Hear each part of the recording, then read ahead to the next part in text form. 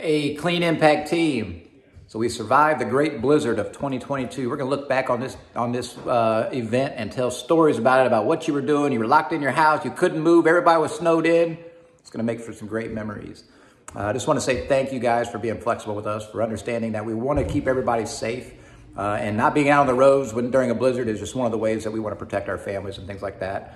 But we have some catching up to do now.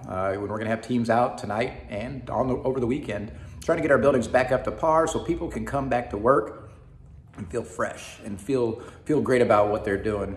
Just a couple of reminders, with the snow and the ice and everything happening, that is a cleaning team's worst nightmare with emulsified salt and trying to mop those floors. Just some tips to help to make that process a little smoother and simpler.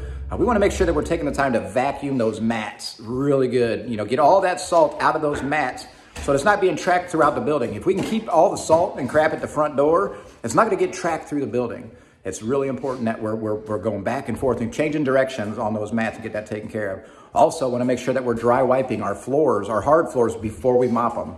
We got to get that salt off them. Otherwise, it's going to emulsify that salt and it's going to put that hazy streak all over the floor if we're just pushing salt around. So let's take the time to sweep, to vacuum up all of our floors, to get all that salt off of it. So when we do come through with a wet mop, it's actually cleaning and not just spreading salt around.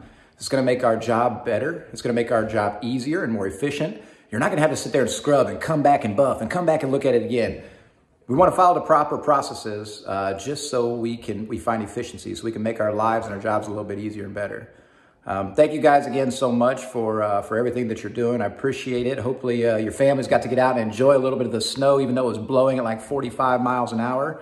But let's just pay attention to being safe tonight. Remember, when we're pulling up to our job sites, take a look at the parking lot. Make sure you're not walking on any ice.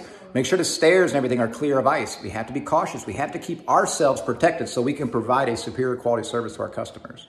So pay attention to slick spots. Pay attention to ice, and especially around our dumpsters. If we're having a hard time getting out there, if you're noticing anything that you're not feeling good about, let us know.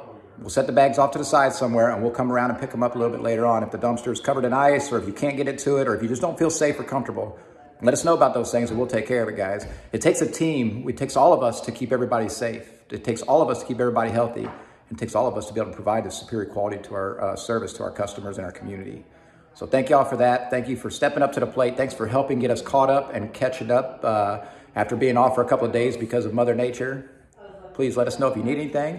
Please keep an eye out, be safe, get that salt off the grounds and dispose of it properly, and don't push it around with our mop water. It's just gonna make everything better. So y'all enjoy. Let me know if you need anything. If there's garbage that needs help just let us know and we'll help you out with that too. Have a good night.